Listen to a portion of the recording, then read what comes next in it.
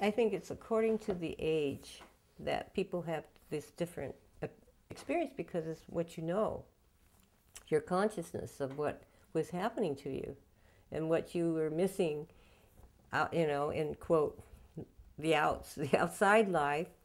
But, at my age, 7 years old and so forth, you just continue playing with your friends, and going to school. Difference for me was that everybody looked like me. And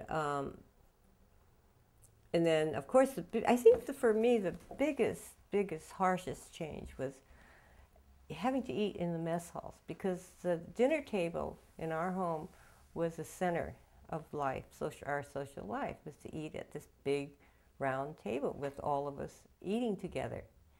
And that changed drastically when we went to camp, because we ate like we were in the Army.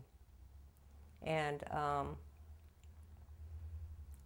remember longing for like Thanksgiving or Christmas, because we didn't have that anymore. But I remember that feeling of emptiness, because that had changed.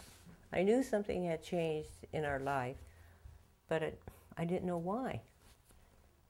And then, of course, when my father came back, and he was totally changed, it was like my world had turned upside down.